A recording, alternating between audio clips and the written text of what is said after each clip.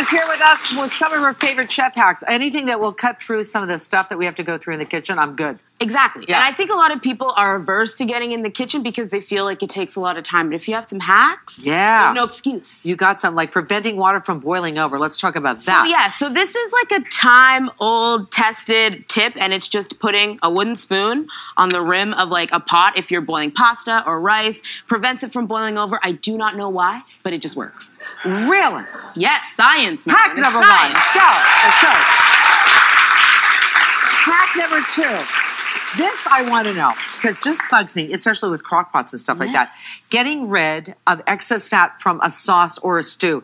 Tell me what you do. So you cool it down just a little bit, and you take an ice cube on a spoon, and then you kind of just like rub it around the top of the pot, just like that. Like a magnet. And you can even like leave it, and what will happen is the fat will solidify. It will get cold, and then you just scoop it out. Get out just like that. Did you know that? That's fantastic. Exactly. All right, for all you bacon lovers out there, preventing food from browning too quickly. So again, with the ice cubes. So the thing about bacon browning too quickly is oftentimes it's because the pan gets too hot and the bacon might not even be done yet. So what you do is you just take an ice cube, pop it in the pan, and what this will do is melt, lower the temperature of the skillet, but it won't affect the flavor or the texture of the bacon, and the water just evaporates. The water's going to evaporate. Yes. Okay, that's 3 right there. Here's the product. Now, there's a hack, which I did not know. There's a hack for making powdered sugar. I did not know this. This is one of my favorite ones because this is interesting. I believe that we shouldn't bring in excess things into our kitchen. Or you forgot to buy it. Or you forgot to buy it. Yeah. And powdered sugar is just granulated sugar that has been blended up. So all you do is you take a coffee grinder, spice grinder, put your granulated sugar in, and then just pulse, and like voila. I did not know that!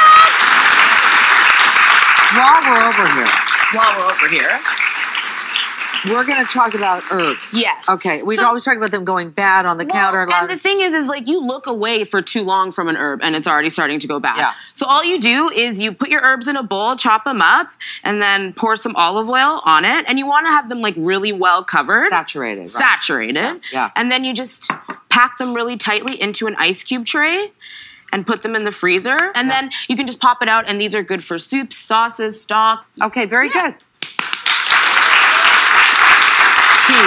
Cheese.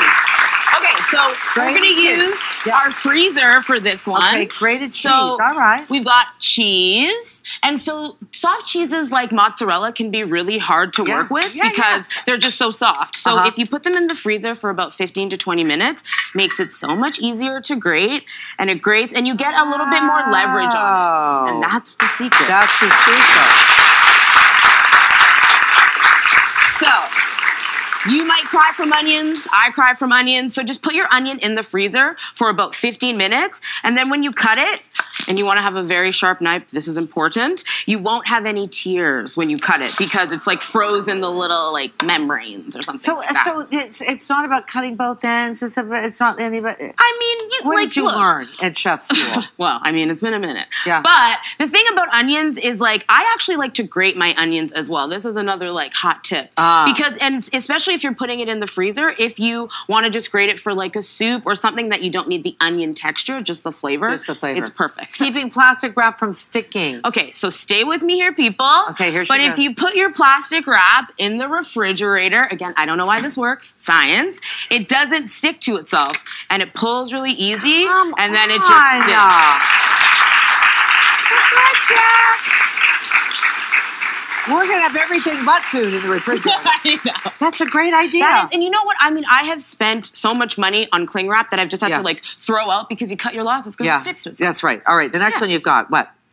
You've got the extract for the most juice possible. Oh, yeah. So this is a really good one because if you're making like a salad dressing or anything and you need like a citrus fruit and you sometimes cut it and it has no liquid in it, put it in the microwave for 15 minutes. And then when you pull it out, just roll it just like that. And it's already, like the juice will just spill out. Oh my gosh. And then it's coming out already. When you cut it, be ginger because it will spray on you. Oh my God. Spraying on you, Marilyn. And then look how much juice is in that. Wow. So how much time? Max 15 seconds. I mean, that thing was coming out before you cut it. Oh my God, it's ready. That's right. You don't have to kind of do anything with the nothing. refrigerator. I mean, you don't want to microwave it for like, oh, sorry, the cafe Did you hear that? Did you hear that? Yes. When you leave it open, it makes a nice little song. Yes. Okay. All right. Keep cut fruit from browning. All right. So things like pears and apples, they obviously oxidize. So you can use one of two tricks. The first trick is for like preventing oxidization for hours, and it's just taking this apple like so, and then you want the cut side to be coated in lemon juice. But this is not a great tip if you're feeding this to a kid. I've actually had a kid spit it back out in my face. They're like, what? Yeah. So instead, you can use just 2 parts water, 1 part honey. You mix it in water just like that, and this will slow oxidization. So you'll get hours out of the lemon juice. You'll get maybe 30 minutes out of it. So that might be okay for like an avocado, but you're feeding it right directly to the this is the only way for an avocado. Don't even bother with that. Don't even bother. Okay, properly cleaning wooden cutting boards. Now that is a good thing to know. So again, you don't want to be the talk of the town for the wrong reasons, and wood cutting boards, these little crevices hold bacteria. They're so pretty though. Beautiful. Yeah. And so what you want to do is take your lemon, just squeeze a little bit of salt, and then you rub like that, like scrub it like this is actual like a scrubbing. After every use. After every use, and I don't recommend ever using cutting boards like that are wood for chicken or anything, but again, because these little crevices get all the bacteria in there, the lemon and the salt disinfect, and then you just rinse with hot water. Well, you know, we've talked about on the show that not to really use cutting boards like that for any kind of meat. No. But like the onion, you had onion, lemon, gosh knows what else you had on there, right? If you cut like an apple or an onion, and then you want to cut an apple. Yeah. And Bianca, thanks for all the hacks plus the 2 bonus hacks. Bianca Osbourne.